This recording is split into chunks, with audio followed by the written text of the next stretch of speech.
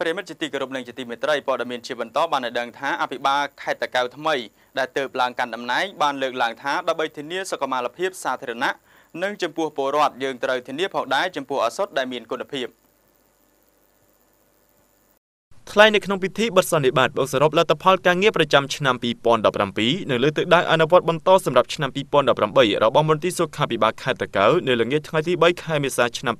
2018 ក្នុងសារប្រជុំនៃមន្ត្រីសុខាភិបាលឯកឧត្តមអ៊ូចភាអភិបាលខេត្តតាកែវបានលើកឡើងថាដើម្បីធានាបានចំពោះសុខុមាលភាពសាធារណៈនិងប្រជាពលរដ្ឋមានសុខភាពល្អមាំមួននោះយើងក៏ត្រូវធានាផងដែរចំពោះឱសថដែលមានគុណភាពនិងមានការអនុញ្ញាតត្រឹមត្រូវពីក្រសួងសុខាភិបាលព្រោះឱសថជាអាវុធមុខពីរបើសិនជាឱសថនោះគ្មានគុណភាពคล้ายៗឬការលក់ថ្នាំដង្កូវដោយគ្មានវិជ្ជាបញ្ជាពីគ្រូពេទ្យជំនាញច្បាស់លាស់នោះវាប្រកាសណាស់នឹងធ្វើឲ្យសុខភាពរបស់ប្រជាពលរដ្ឋដែលជាអ្នកជំងឺគឺកាន់តែដុនដាបទៅពិសេសគឺខាត់បងទាំងពេលវេលានិងលុយកាក់របស់ពួកគាត់ហើយអាចនឹងឈានទៅប៉ះពាល់ដល់អាយុជីវិតថែមទៀតផងក៏ប៉ុន្តែបើឱសថនោះមានគុណភាពល្អនិងទទួលបានការអនុញ្ញាតត្រឹមត្រូវពីក្រសួងសុខាភិបាលនិងគ្រូពេទ្យជំនាញនោះវានឹងធ្វើឲ្យសុខភាពពួកគាត់ល្អប្រសើរឡើងវិញនិងជាសះស្បើយពីជំងឺមានកម្លាំងមាំមួននិងប្រសើរជាធម្មតាអភិបាលខេត្តរូបនេះបានបន្តថាឱសថคล้ายៗនេះក្នុងនាមយើងជាគណៈកម្មការលុបបំបាត់ឱសថคล้ายៗនិងសេវាសុខាភិបាលខុសច្បាប់ក្នុងខេត្តដែលមានអភិបាលរងខេត្តមួយរូបជាប្រធាន